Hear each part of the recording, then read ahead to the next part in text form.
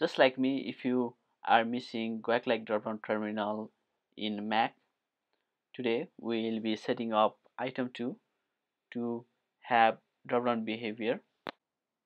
First, we will download iterm2 from its official site.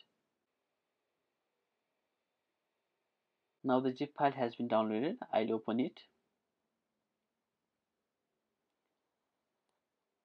And this unzipped file is the actual application. I need to just double click to open. Now go to the preferences of iterm2 and then go to the keys tab. Now create a dedicated hotkey window. You can set any hotkey. I generally set Ctrl and tilde. Now click OK. Your hotkey window is created.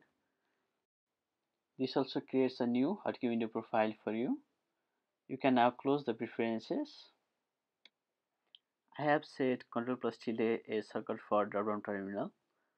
So here this is the dropdown terminal. Now the next thing we will do is automatically start iterm2 in the startup. For this we need to go to the preferences and then to user and groups, and then in login items we have to drag and drop item from the application folder.